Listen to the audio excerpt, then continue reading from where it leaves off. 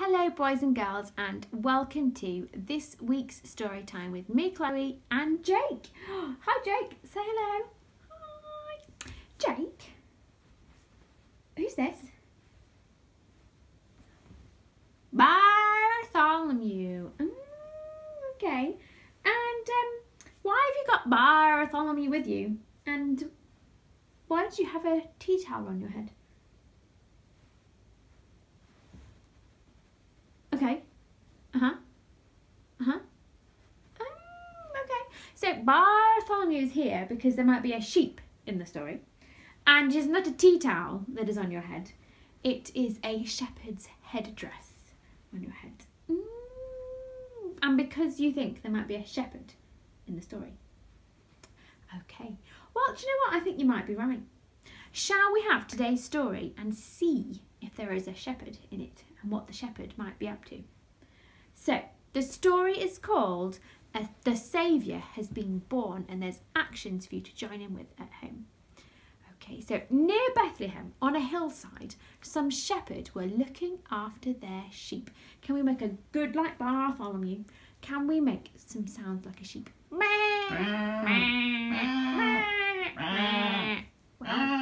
Well done.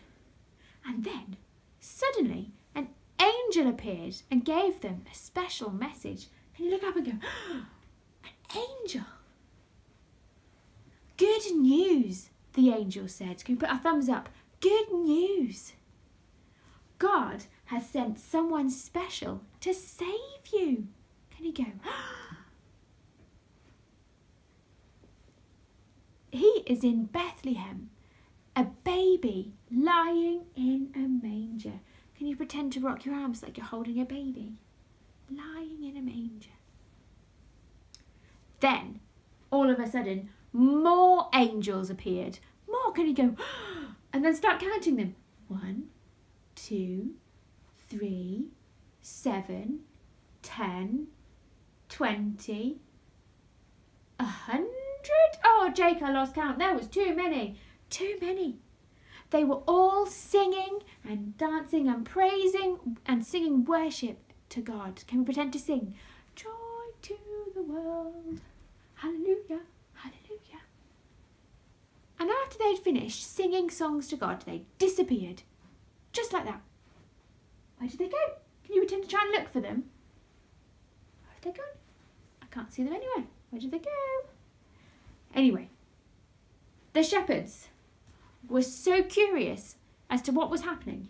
They wanted to go and find baby Jesus. And so off to Bethlehem they went. Can you pretend to walk going to Bethlehem?